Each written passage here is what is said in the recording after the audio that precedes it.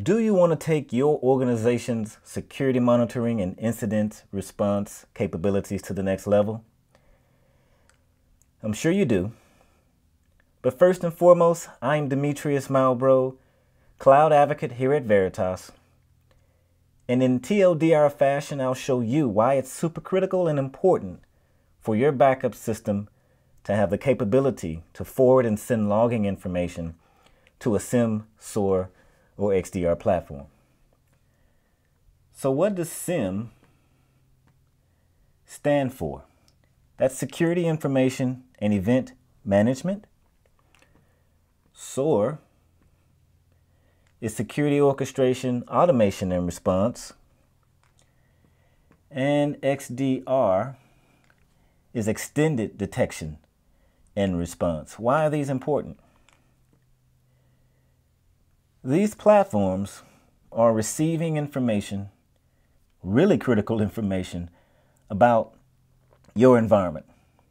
What's happening on your network, it's monitoring and logging and tracking incidents, etc. And it's all going to a place that we call a SOC, a Security Operations Center. And that's where your security analysts are all sitting and standing by. And in a nutshell, let's say they're fighting the bad guys from the central location. Now, where does your backup system come in to play here? All right, let's say you have a backup system.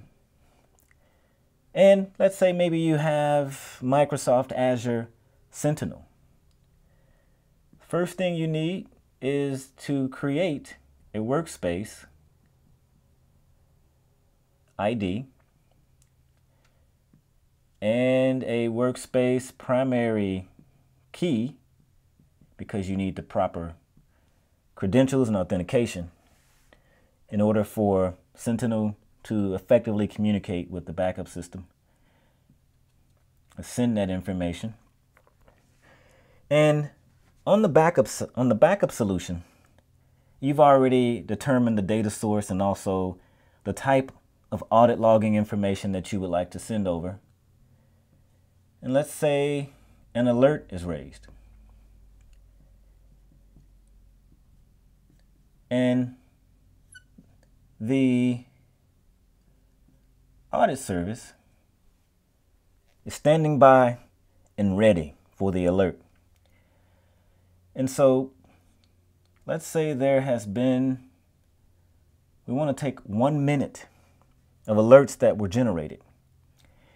And we want to send that information to the SIEM, SOAR, or XDR platform. Now, you may even have multiple platforms. So let's say that you have Sentinel. And you also have, let's say, an appliance. And it's using, let's say, syslog. And also maybe an IT analytics platform.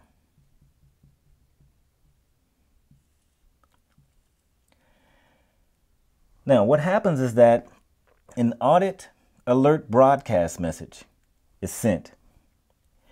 And that broadcast message, how is it sent?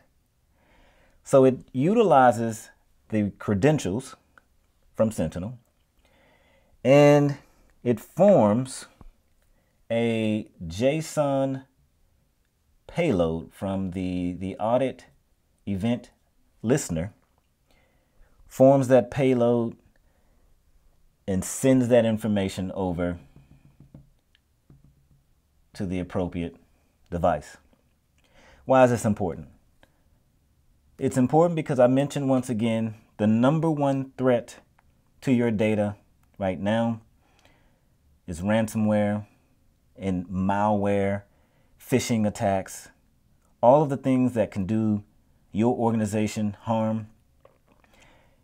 And making sure that your backup solution is plugged in and sending this critical information to your security operations center, so they can also have the information that they need in order to spring into action, and that your backups are standing by and ready to recover when you need them.